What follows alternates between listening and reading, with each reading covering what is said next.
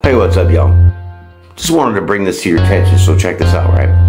I made a video, it had something to do with, you know, the prick that most y'all got, whatever. And so, this certain platform decided to remove it, saying it goes against community standards, right? Because it violated their medical misinformation. Well, this information is not misinformation. This is facts from like Europe and all these other places that have done their research on this, right? So there's a quick email, how they bounce me off, right? If you teabagged someone with a nut allergy, that's attempted murder. Off, right? So now I was just kind of, you know, trolling the shorts because I like to check it out, right? Inspiration comes from imitation, all that good stuff, right? But check this out. Found this video, right? This dude got 181,000 views on it, right?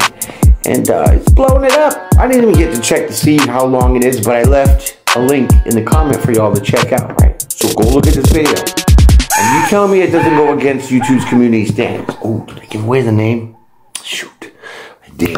Right, but this guy rolls up. It's like a hoodie and all this other shit, right? Pants sagging. Has like this toy airsoft gun, rolls up on this car with the window down. Boom, boom, boom, boom, boom, right? Jacks the air gun, takes off, right? Totally showing like carjacking, hit, run, you know, whatever you want to call it. But they allowed it. They didn't bounce that video up off that shit because it got 181,000 views and it's still on there today. So I know for a fact, one, y'all single me out.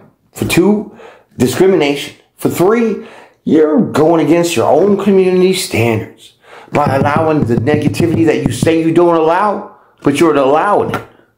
That's bullshit, my friends. That's definitely not legal.